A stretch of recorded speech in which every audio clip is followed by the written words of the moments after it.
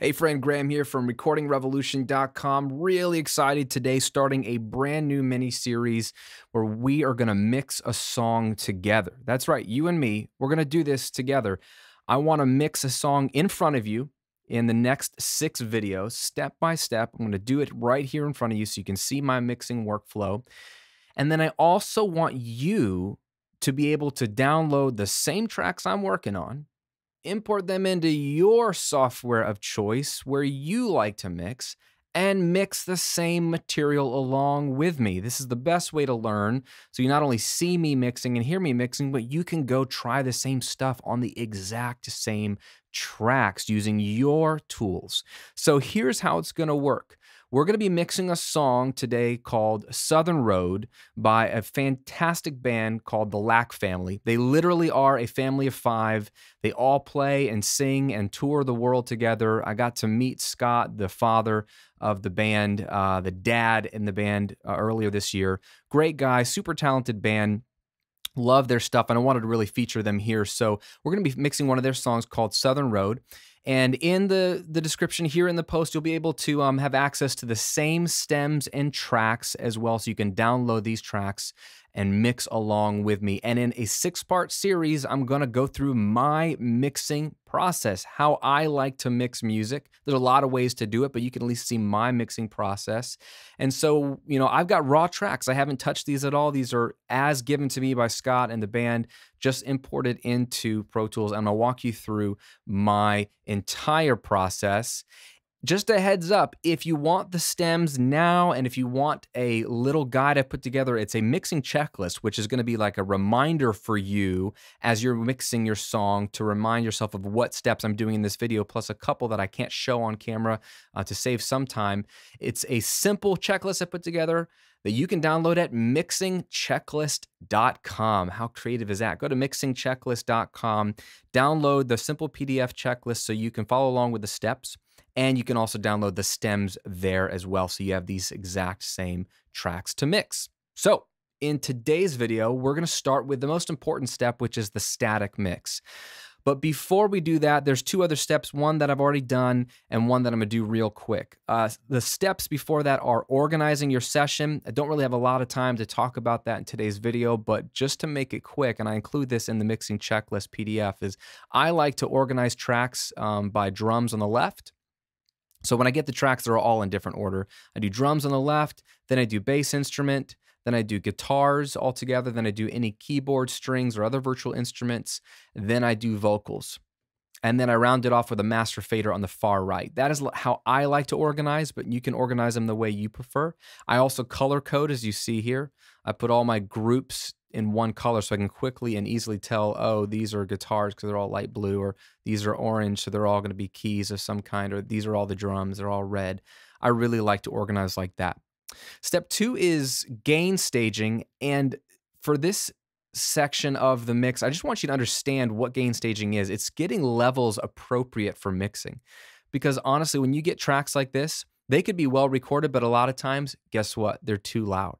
So let's find that out. Let's take a listen to what we got here to work with, and you can see what I'm talking about. I'm going to press play, and it's going to sound great, and not only will it not be balanced, but you'll notice that a lot of tracks are really loud.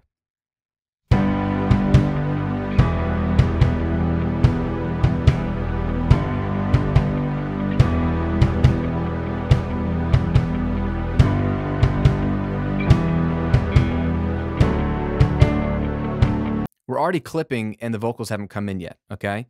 And then here come the vocals. Down my window 1,000 times. Same sweet landscape, always a new sunrise. I'm always surprised. My feet click faster down the concrete path. I head north, but really I wanna. Look how loud that tambourine is. Find always off track. I'm stuck inside these dreams. I wonder who I could be if I face the Southern Road. I wonder who I. So what I want you to see is so many of these tracks are really hovering up here in the 90% of the way up the meter. It's just too much volume. It's clipping the master fader, which just means that you're going to get a really bad sound because it's clipping your converter. you're shoving too much sound into a small pipe. So before you even begin mixing, you want to make sure that you pull the gain, the actual waveform of certain tracks down so that you've got more conservative levels. And so I'm going to go through on any track here in Pro Tools, and a lot of DAWs are the same. You'll notice like there's a little teeny fader icon at the bottom of the actual wave clip that I can increase or decrease the actual volume and actual level of the track. It's not the fader, it's the actual level of the track. So if I decrease the room mic here, it makes the waveform actually smaller and the signal is actually lower before it hits any plugins, before it hits the fader. So I like to start at the clip level by turning things down if they're too loud. So I'm just gonna go through, I know those vocals were really hot. So I'm gonna go through here. Like, let's look at her lead vocal here. Face the southern road. So that's probably the loudest she gets. She doesn't need to be that loud, so I'm going to pull her down a little bit. These background vocals, I'm going to pull them down a bit. Same thing here. Let's see. Get these two. These are Scott's vocals. I wonder who I could be. I'm going to turn those down a little bit. Because the whole goal here is to make your DAW and your software and your interface sound as good as possible. And in the digital world, you don't need a hot signal. You're not fighting any hiss or tape hiss or console noise. You don't need to be loud to beat that noise because there really is no noise. You have a really clean signal and even a modestly priced audio interface. So there's no benefit to being loud in the digital domain, but there's benefit to being quiet, like this acoustic guitar. That just level doesn't need to be there, so I'm going to take it down a little bit. Strings, let's see.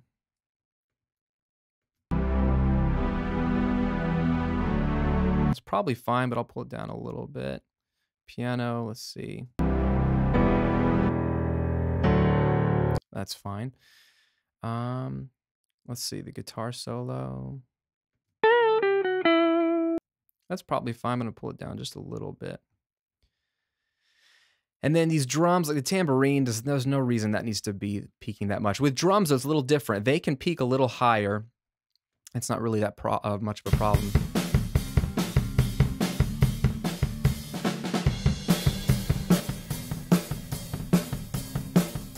Pull that down a bit. So like the snare can peak a little higher, but I'll pull that down just a bit. Snare top, I'll pull that down a bit. And the kick I'll pull down a little bit. Let's see if any of that's helping. I just want to make sure that I don't have too hot of a signal, so let's get to the chorus here. I wonder who I could be if I face the southern road. I wonder who I become. Still, that kick trigger is really, really loud, so I can bring that down a bit. I wonder who I could be if I face the southern road.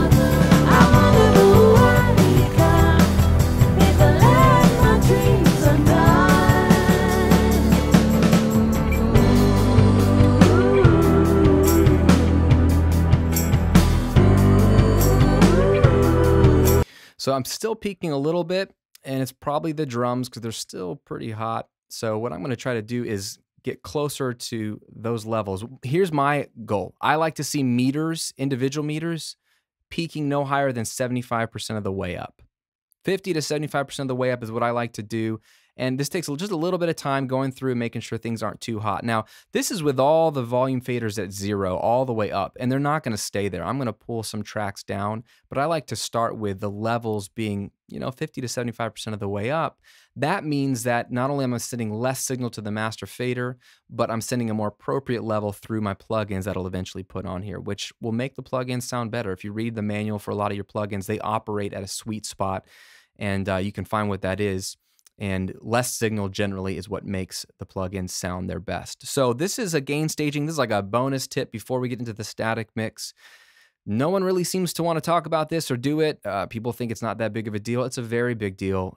This is how mixing was done for years, is getting level appropriate before you run it through your console or run it through your effects. It still applies today. If you can get level right, everything else is much, much easier, which leads me to today's main step, the static mix. Here's the simple concept, and then I'm going to close my mouth and move faders. we want to get a balance of these faders. And my goal is to make the song balanced and sound great with just the right volume level and pan. I don't want to have to use plugins to get a good balance. The plugins should enhance the balance, give a bit more clarity, a bit more punch, a little more excitement, but they should not create the balance. The balance comes with just faders and pan pots. So before we add a single plugin, we're going to create a balance right in front of you. So what I'm going to do, and what I recommend you do when you get these tracks, is loop the song.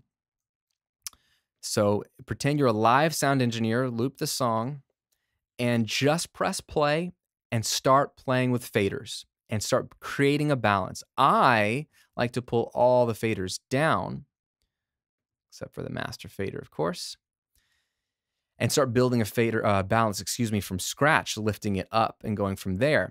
Other people like to start with them all up and then adjusting from there. There's no right or wrong here, but I have found that this helps me get a balance quicker if I start from scratch. So I'm going to do my best here to press play, and I'm going to just go through and start to bring up the volume and then create some panning positions for things, and then we'll assess from there. Here we go.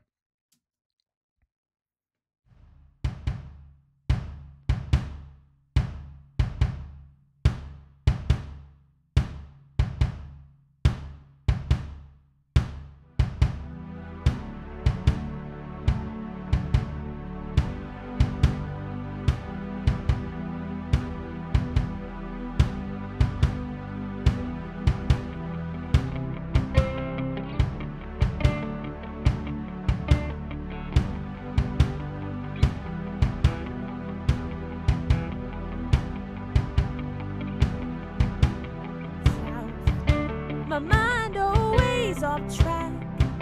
I'm stuck inside these dreams.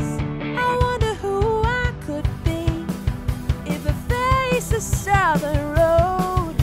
I wonder who I'd become if I let my dreams undone.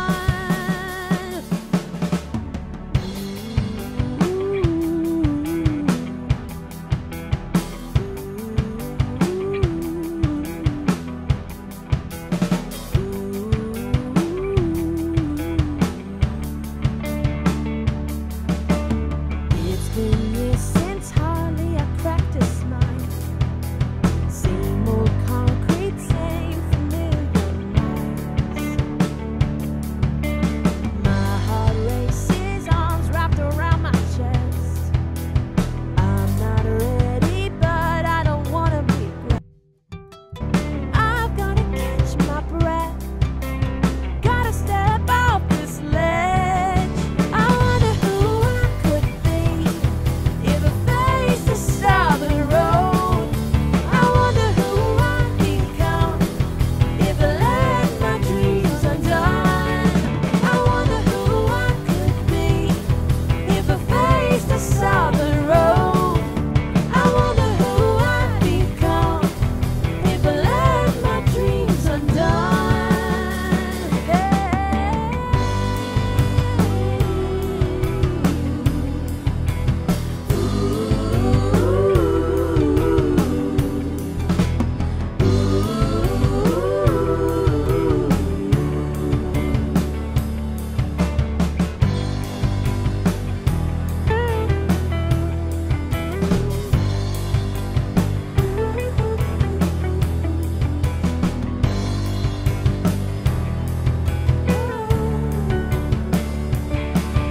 I wonder who I could be if I faced the southern road. I wonder who I'd become if I let my dreams undone. I wonder who I could be if I faced the southern road.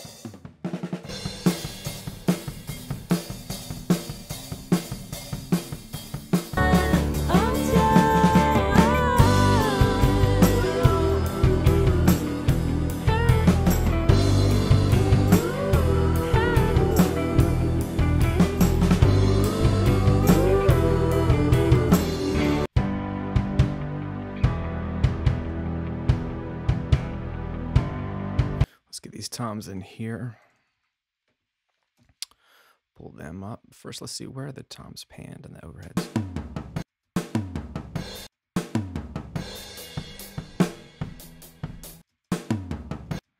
pretty tight. So maybe this is here. Maybe this is here.